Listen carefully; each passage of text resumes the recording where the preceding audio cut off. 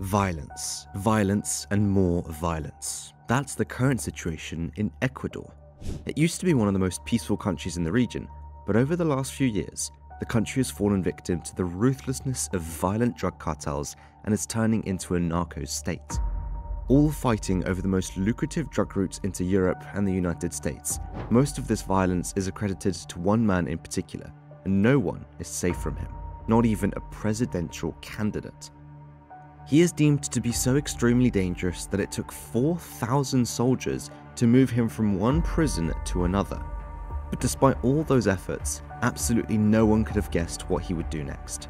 This is the story of José Adolfo Macías Villamar and the current situation in Ecuador. José Adolfo Macías Villamar is also known as Fito.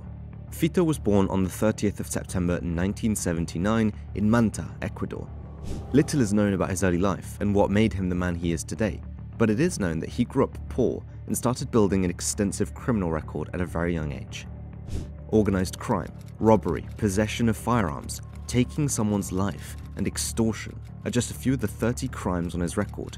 He did all that as a member of a violent cartel called Los Choneros. Los Choneros originates from the early 1990s and has been founded in the city of Chon, hence the cartel name, in the western province of Manabí. The entire province of Manabí is a strategic place for drug trafficking, especially in these past few years. Its importance has grown as Ecuador is becoming the most favored South American country to smuggle from.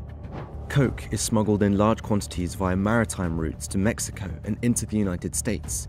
Los Choneros is said to have links to the well-known Sinaloa cartel, once ran by El Chapo. After many of its members were jailed in 2011, Los Choneros became one of Ecuador's most prevalent prison gangs, controlling many aspects of life inside of the country's penitentiaries, while also directing criminal operations from behind bars. In an attempt to break up the continuously growing prison gang, Ecuadorian authorities opted for mass prison transfers. They transferred high-ranking members of Los Choneros to different jails across the country in the hopes of destructing their power. But it worked against them.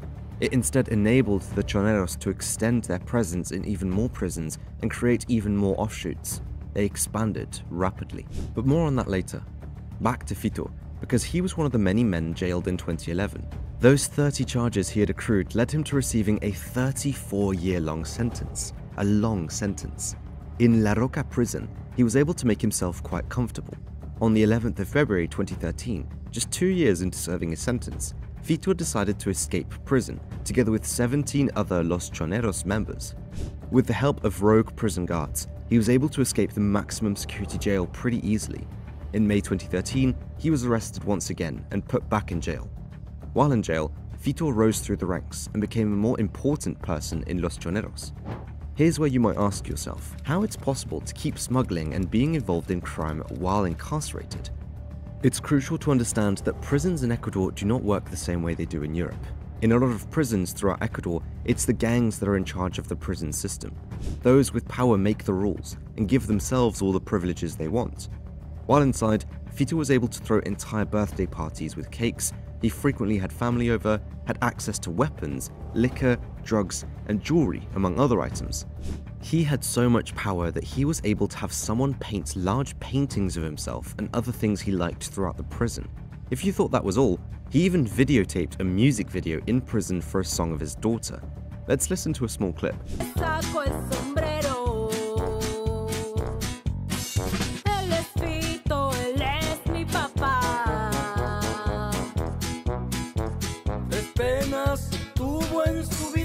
The song was an ode to him, saying he is the boss, a very good person, and a man of honor.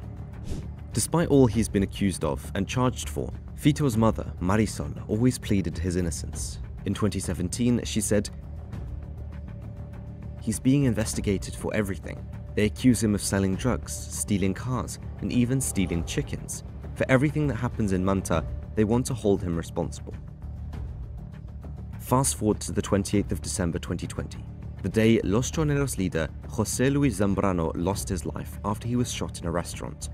José's passing is critical to what has been happening for the past few years in Ecuador and essentially changed the country forever. It sparked a violent power struggle between several different cartels that saw the opportunity to take the top spot José and his Choneros held. This in turn led to many brutal feuds in Ecuador's prisons, despite the gangs being all separated from each other. The violence in these prisons was so excessive that I can't even begin to explain nor show it due to the rules of this platform. That nearly 300 inmates lost their lives in 2021 probably says enough. It was decided that José's lieutenants, Fito and a man named Junior Roldan, would be in charge of Los Choneros, but especially Fito's appointment divided the cartel, causing it to split into many rival factions that would all battle for the same thing, the top spot. Not long after being named in charge of Los Choneros, Junior Roldan decided to start his own cartel, leaving Fito as the sole leader and boss of Los Choneros. With all this tumult going on within Los Choneros itself, their rivals smelled blood. Over the course of 3 years, Los Lobos, the biggest rival cartel of Los Choneros, started uniting most of the Choneros' enemies. This was all done with the aim of taking over the drug trafficking routes owned by the Choneros and essentially taking them out of the game. However, Fito wasn't taking any of it and violently retaliated against all of his enemies. This caused constant uproar in prisons throughout Ecuador as well as in the streets, where rivals would attack each other in broad daylight. 2023 was election year in Ecuador, and the politicians were well aware of the situation in their country. Combating crime became an important part of each politician's agenda, but that wasn't without the necessary risk. It was the 9th of August 2023, 2 weeks before the elections, when presidential candidate Fernando Villavicencio had just left a campaign event. He was headed to his car while being guarded by multiple bodyguards and surrounded by people who were all supporters of his. But one man wasn't a supporter, he was there to do a job. The door of the car wasn't even closed yet before this man fired 12 shots through the front window. Fernando was hit 3 times and did not survive the attack. The shooter, an 18-year-old Colombian called Ito, attempted to flee the scene but was struck by a bodyguard of Fernando. He tried to stand up and flee again, but a mass of people had already caught up to him. He got beaten up very bad and was fatally shot. Who has ordered this hit remains unknown. However, according to several news outlets, there are very strong indications that it could have come from Fito and Los Choneros. Fernando's campaign focused heavily on fighting organized crime. He was the most outspoken politician regarding organized crime. If elected, he wanted to build a new maximum security prison to house the most dangerous criminals, use military forces in the ports to combat drug trafficking, as well as build an anti-organized crime unit that would collaborate with other countries to fight crime in Ecuador. Fernando constantly referred to Los Choneros when talking about his plans to combat organized crime. Many knew this would have serious consequences.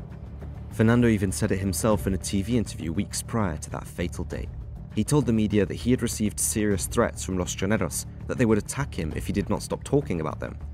Fernando replied by saying, "What this does is confirm that our campaign proposal does indeed have serious implications for these criminal structures. And here I am, showing my face. I am not afraid of them. I repeat, I am not afraid of them. They said they were going to break me. Let the drug lords come. Let the hitmen come. I am not scared." In addition to the 18-year-old shooter, 7 other Colombians were arrested in Ecuador as well for setting up the hit. 6 of the 7 men were jailed together. A month later, Ecuadorian authorities announced all 6 of them passed. No one's cause of passing was ever specified. 4 days after the attack on Fernando, Fito was transferred to a 150-person maximum security jail in the port city of Guayaquil.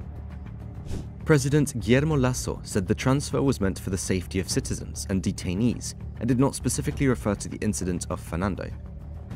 It took 4,000 heavily armed soldiers to safely bring Fito to the maximum security prison. Let that sink in. 4,000 heavily armed soldiers, all to bring one man to another prison, which was not too far away.